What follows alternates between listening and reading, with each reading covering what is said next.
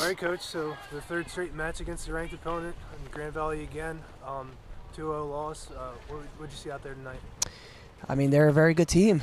they're defending national champions. They're on a hot streak right now as well. They're playing really well.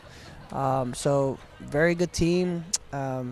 Kudos to them and their coaching staff. Their coaching staff is new this year, and they're doing a great job with that group, and it shows out on the field as well. And then back to my group, our women fought hard. Our women fought hard the entire match, and there's always the belief, and there's always that collective defending. That piece is really there with our team, and so we're in every single match, and whenever we get one or two opportunities, we just gotta be able to look to capitalize and then look to build on that a little bit more as well. And tell us about the environment tonight. Hosting the defending national champs, as you said, and community night as well. And we got the band to come out. What did you see out there? I mean, what an amazing night! A record attendance breaking record tonight with 758 fans, I believe it was.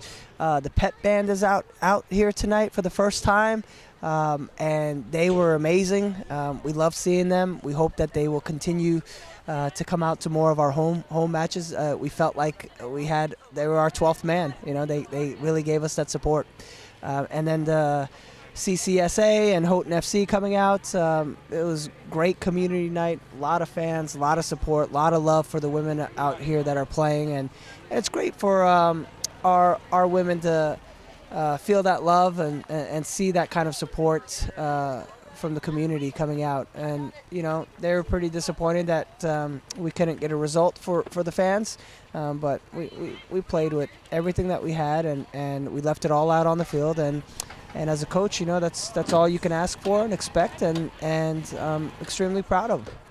Thanks for your time, Coach. Thank you.